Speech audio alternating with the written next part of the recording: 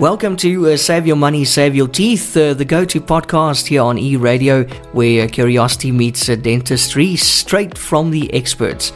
I'm Ian, and I'm joined, as always, every week by Dr. Clifford Udelman. We take a nice deep dive into the world of dental care from a consumer's perspective. And if you're looking maybe to brighten your smile or protect your wallet, we have got you covered with practical advice and the latest insights. So stick around as we uncover the secrets to maintaining both your dental health and also your finances. A warm welcome to you once again, Dr. Udelman.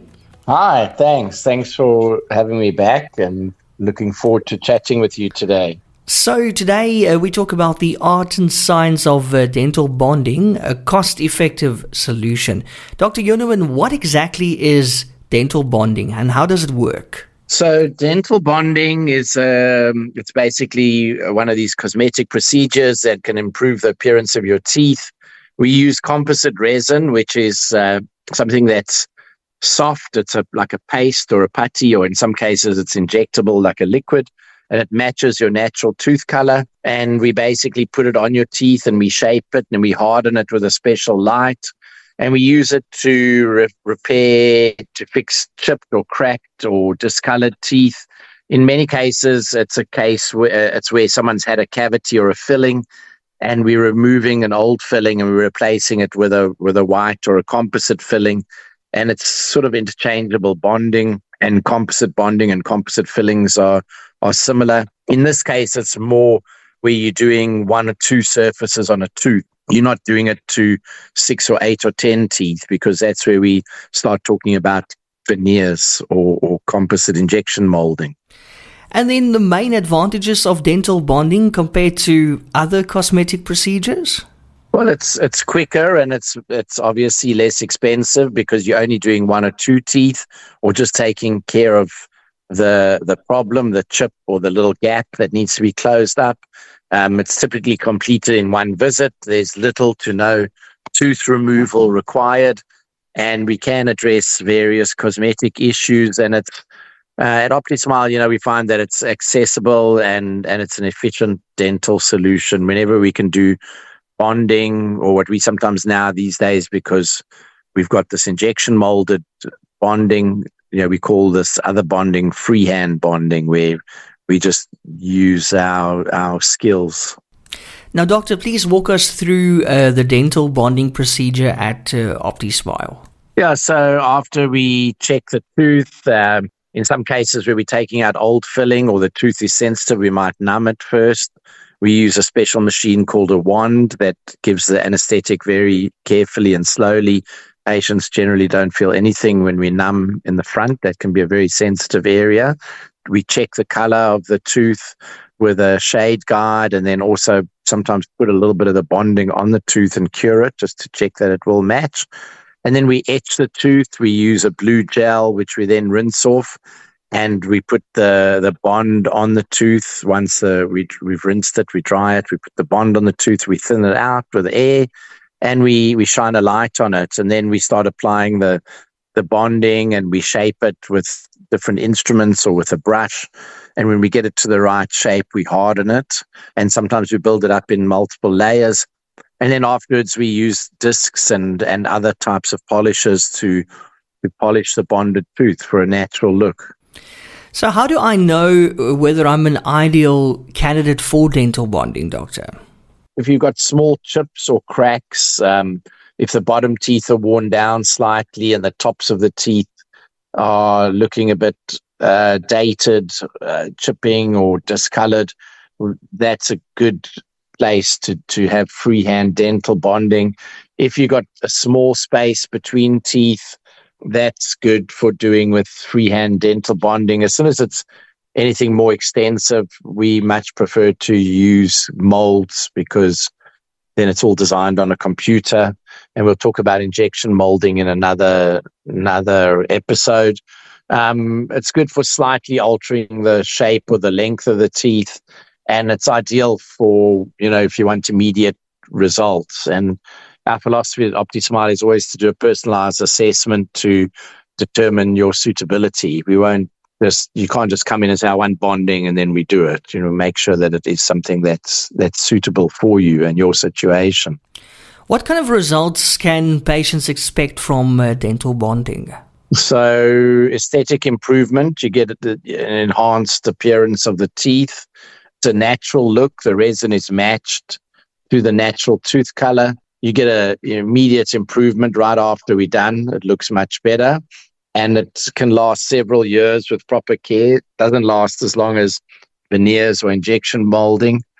So it lasts several years with proper care. It doesn't last as long as injection molded composite bonding.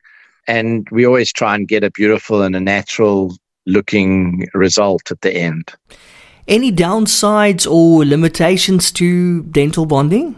Yeah, so the composite resin can stain over time, and there's joins on the teeth. Unlike a veneer that covers the whole tooth, or in many cases with injection molding, it covers over most of the tooth and it thins out. There's no real joins with them. It may need touch-ups or replacements every few years, and it's not as strong as your own natural tooth or a porcelain veneer. And the dentist should always be transparent about the pros and cons so you can make informed decisions. We do sometimes see patients. I had a patient who moved down from Joburg, and he had a whole lot of teeth bonded, freehand bonding, and some of the teeth were fine, and others, there was what's called an overhang. It was covering up over his gum, and it was collecting a lot of plaque, and his gums were bleeding, and it takes quite a lot of work to get those teeth back to how they should be. In most of those cases, we've got to go and remove all of that and then whiten the teeth and sort of start at the beginning. And the patient will have to go through a period of a week to 2 weeks while we get all of that off and then scan and do them properly. So I don't recommend these days getting a whole bunch of teeth done freehand, because there are much better techniques now. Doctor, how long does dental bonding typically last? And also, what factors affect its longevity? So you got to avoid biting very hard objects like that lockdown sourdough bread that everyone was making during lockdown, and very crunchy baguettes or very crispy. People sometimes put a chocolate bar in the fridge and then they take it out and they bite into it. You got to be careful when you're eating a peach, for instance, that you don't bite into a pip by mistake. They can last about 3 to 5 years before they need a touch-up or replacement. And you need your regular dental visits, your good oral hygiene, and avoiding things that will generally stain the teeth, like smoking and coffee. And we always like to educate patients on the care of them so that they get lasting results. Doctor, can you share any success stories or patient testimonials with us related to dental bonding at OPTISMILE? Yeah, so it's fantastic to get patients come in and they got a lot of concern about something that's relatively minor, and to be able to do something like composite bonding and improve someone's smile so quickly and easily, and in many cases inexpensively, is very satisfying. And many of these patients will go to Google and give us a 5-star review, and some have written very long reviews. And every so often a patient will even post their own before and after picture. Like I've said before, I don't like to post before and after pictures. I don't want to ask patients to show what their teeth looked like when they were ugly, but many of them have agreed to let me show their pictures to patients directly on a one-on-one basis. So we always show patients what to expect. We've got lots of success stories and testimonials to share with patients when they come in or when we do a video consultation. And then finally, Doctor, what would you say makes OPTISMILE's approach to dental bonding unique? We almost always will try and do injection molded composite bonding when it's called for. As I mentioned, we don't like to do freehand bonding. So we're going to discuss injection molded bonding in another podcast very soon, and where we use digital scans, design molds. We've got skilled dentists that have got extensive experience in these treatments. We personalize your treatment plan to your own situation, and the composite materials these days are amazing. We got a new material about 3.5 years ago, and we still use it today.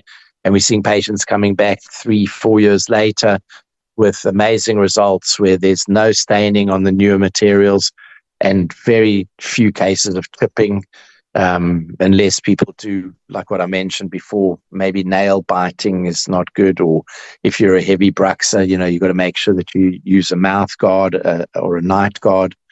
Being committed to excellence and patient satisfaction, we always get very nice results and happy patients. So I'm very thankful for that. And that's it for another episode of Save Your Money, Save Your Teeth. Dr. Yudelman, thank you once again for your time and sharing all that insightful information with us. No, it's a pleasure. And next week, we're going to talk about injection molded composite veneers or injection molded composite bonding, because I have mentioned it quite a bit today and last week. So we're going to do a special episode on that, and then we'll do probably one more episode about how to make your bonding and veneers last longer, just to wrap up the series. Excellent. Also, big thanks to our listeners for tuning in, and remember, while we strive to provide valuable insights, always consult with your own dental professional for advice tailored to your personal health. And also don't forget to subscribe for more enlightening discussions, and then join us again next week, same time, same place, as we continue to explore the fascinating intersection of dental health and financial savvy. But until then, keep smiling and taking great care of your teeth. Discover the world of dental excellence with OPTISMILE. Join us for a weekly podcast featuring Dr. Clifford Yudelman, a seasoned expert with 40 years of dental experience across 4 continents. Gain unique insights and expert dental advice by visiting optismile.co.za for articles that illuminate the path to optimal oral health. If you're seeking unparalleled dental care in Cape Town, get in touch with OPTISMILE or book directly online on optismile.co.za. OPTISMILE, where global expertise meets local care.